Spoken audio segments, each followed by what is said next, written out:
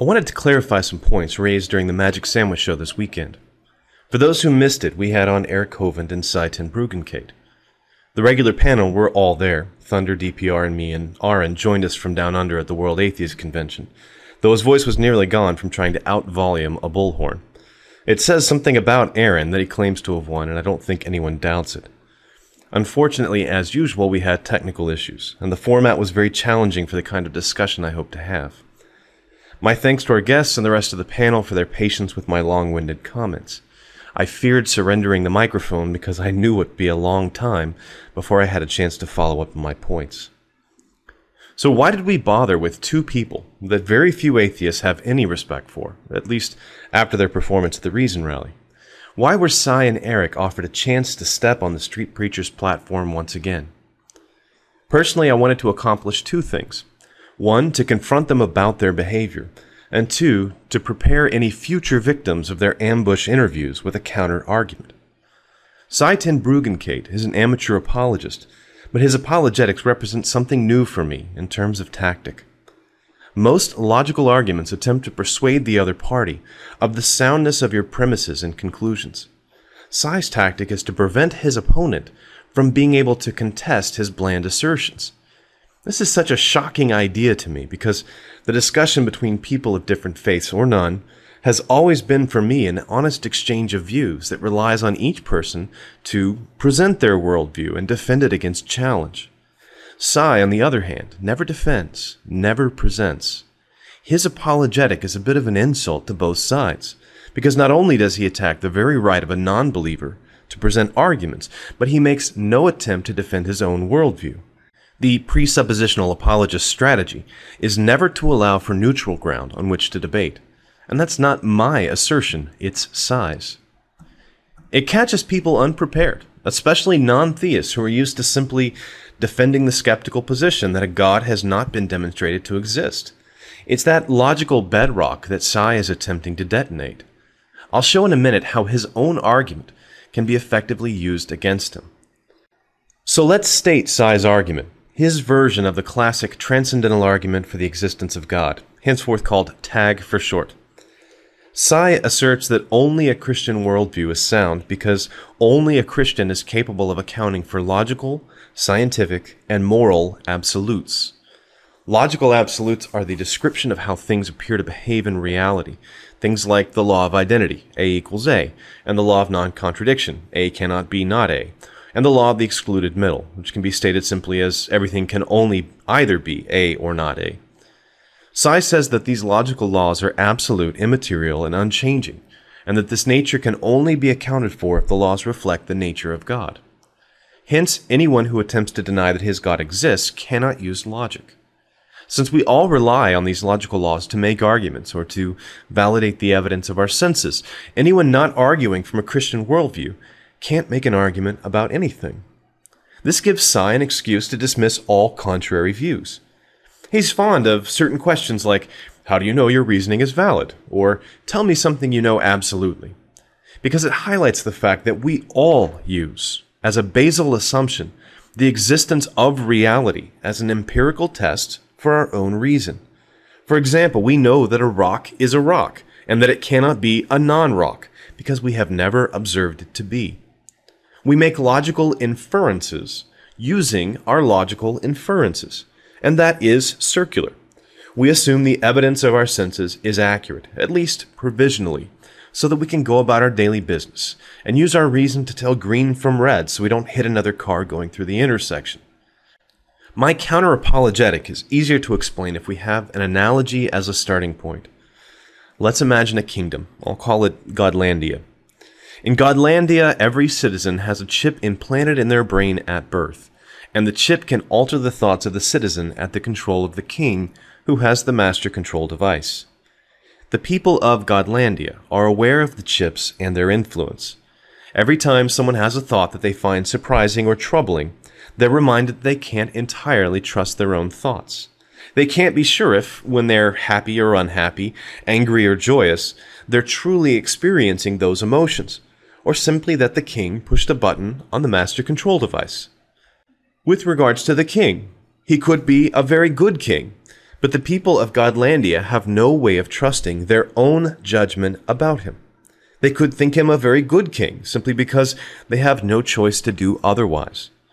The king could hold a giant demonstration where he promises never again to alter the thoughts of the citizens, where he appears to smash the master control device. But the people still can't be sure that they weren't being deceived.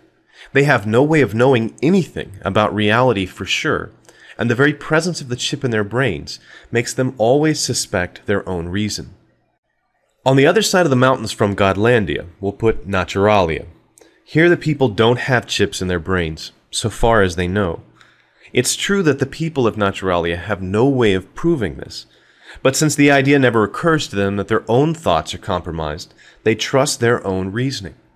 Now, they could be wrong. The king of Naturalia could be doing exactly the same thing as Godlandia, but the fact that the people of Naturalia assume reality to be real means that they don't constantly suspect their own logic.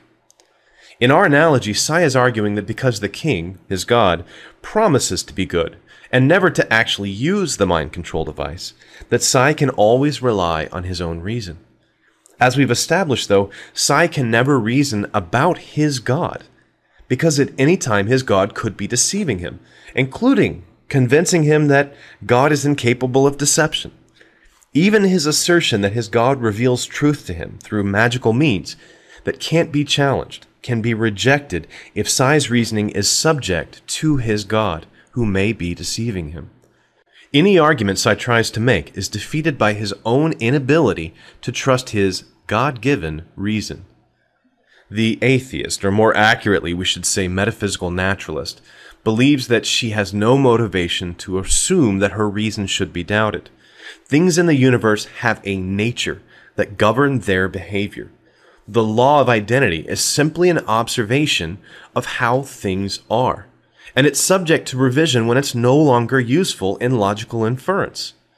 The naturalist might be deceived by supernatural beings, and her reason might be faulty, but there's no specific reason to believe this is so.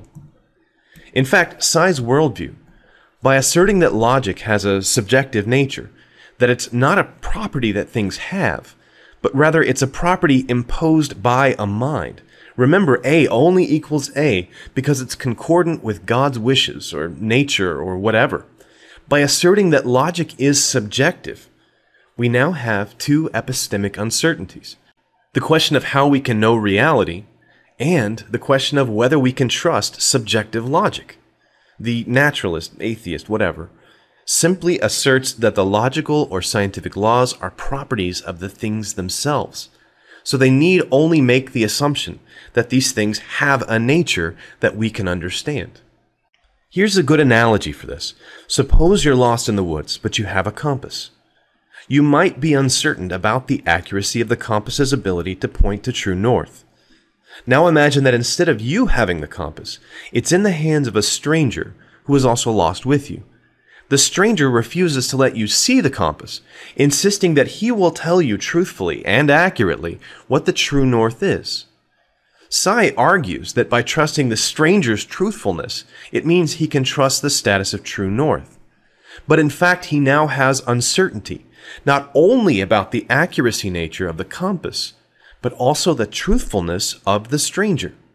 If the compass is malfunctioning, but the stranger is truthful, or the compass is functioning, but the stranger is untruthful, there are more possibilities to account for in Sye's belief than logical and scientific absolutes are the result of a mind that cannot absolutely be trusted.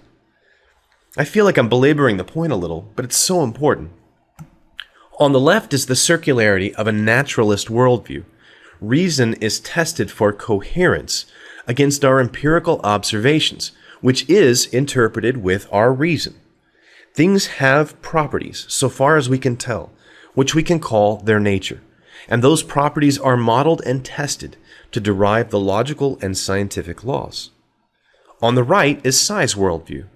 It's not just that he's inserted an unnecessary God into the process, a being that is itself complex and improbable and requires explanation. He's actually reversed the flow of circularity. His God forces things to behave according to specific laws, rather than the laws arising from the nature of things. Those laws are subjective and contingent on the nature of his God.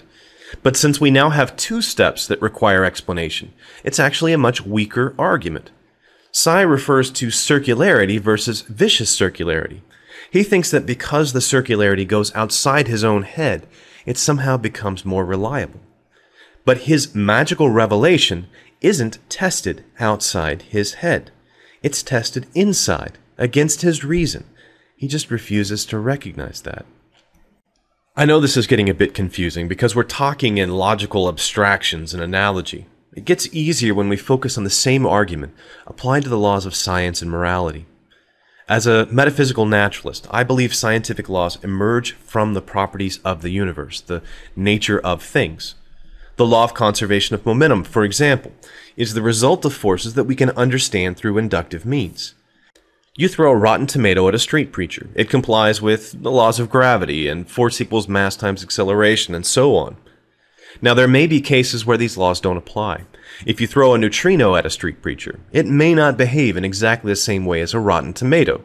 But we believe that this behavior is inherent in the nature of the thing itself. That is, it is an objective property derived from the object. It's absolute. It's a law that applies to all such things. The metaphysical naturalist, the atheist, can account for objective and absolute laws like this simply by assuming they're the properties that objects have, in the same way she can assume that the laws of logic derive from the nature of the universe she lives in. Remember, they describe the nature of things. They are not commandments by a divine being. In fact, Sye's Christian worldview says that scientific laws are the result of his God's nature. That is, the law of conservation of momentum is only true so long as it is consistent with God's existence. There are many instances in his holy book where these laws are reported to have been suspended or violated. So Sye believes in laws of science and logic, and as we'll see, morality, that are subjective. That is, not in the objects themselves, but rather derived from a mind. Sye sees the laws of logic and science as being rules that we are forced to follow, rather than descriptions of the nature of things in our universe.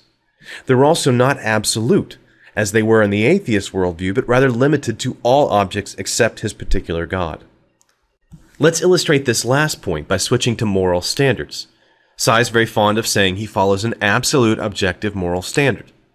But it's a standard that is derived from his God's mind. Hence, it is subjective, and it also doesn't apply to his God. His God can murder, and that murder is subjectively moral. His God can promote slavery, and that slavery is subjectively moral. So there are two moral standards, one for his God and one for everyone else. Hence, it is neither absolute nor objective. So we can clearly establish that Sye's Christian worldview, and I don't mean to tar every Christian with the same brush, but Sye's worldview that he claims can account for objective and absolute laws of logic, science, and morality does nothing of the sort. Sye has been concealing the massive flaw in his argument, specifically that it confuses absolute and objective for limited and subjective. Fortunately, as we discussed earlier, Sye can't rely on his reasoning about his God or his God's revelation, so his entire argument is easily dismissed. Now Sye, when presented with this argument, may be tempted to argue that it is the nature of his God to be logical, and that logical nature is therefore instilled into the universe. But either God commands logic to be, in which case it is subjective and limited, or the universe is logical because it is the nature of the universe to be logical, which, if you recall, is exactly what the metaphysical naturalist asserts. In other words, Sye's only escape from this argument is to assume the atheist worldview, to convert to atheism so that he can reason about his God. Therefore, the proof that God doesn't exist is that with him, we can't know anything. There's your counter-apologetic, the transcendental argument for the non-existence of God. Now, if Sye, or someone like Sye, ambushes you, you really have three choices. You can refuse to engage them, walk away from a very juvenile non-argument. But I suspect that it only encourages them to continue. They confuse disinterest for fear. You can engage them and expose the self-contradiction in their own argument, though it will be a painful process. However, there is a third option that will work well if you refuse to lose control of the conversation. Every question they ask you, and remember, they aren't interested in defending a position, merely attacking yours, simply reframe it back to them. If they ask you, what is one thing you know absolutely? Send the question back and force them to follow it to the very end, where they must concede that their only out is a basal assumption of subjective logic based on an unreasonable belief in magical revelation. Thanks for watching.